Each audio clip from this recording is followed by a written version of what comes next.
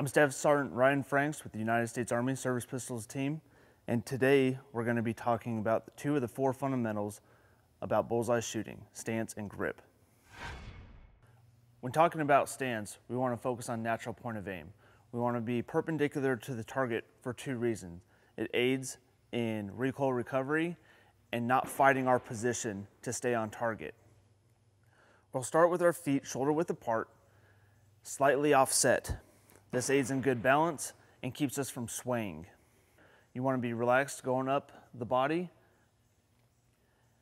You want to take your non-firing hand and stow it either in your pocket, on your belt, something out of the way.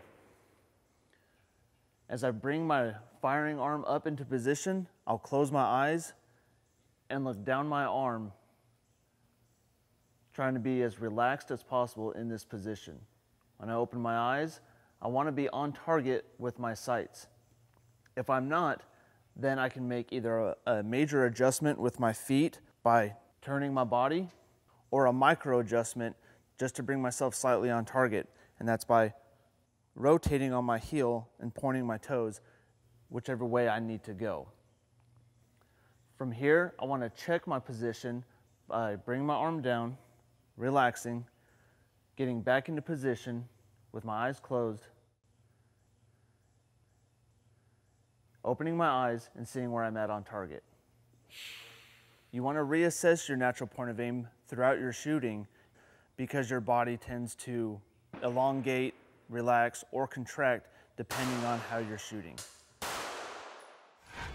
From here, we'll move into grip. We establish our grip by taking the pistol with our non-firing hand and working our firing hand high and tight into that grip. We want to build it around our trigger finger so that we don't manipulate the gun or the sights while we're moving the trigger. I want equal pressure with these three fingers in a Coke can grip around the gun. I don't need a fist because I will manipulate the gun too much with my fingers. I want my thumb relaxed and my trigger finger independent, not incorporated in my grip. From here, we're going to test our grip by bringing the pistol up and moving the trigger back and forth, making sure that how we squeeze the trigger does not disturb our sights. These two fundamentals of bullseye shooting can be primarily trained in dry fire, which will give you the muscle memory needed to maximize your time behind the gun at the range.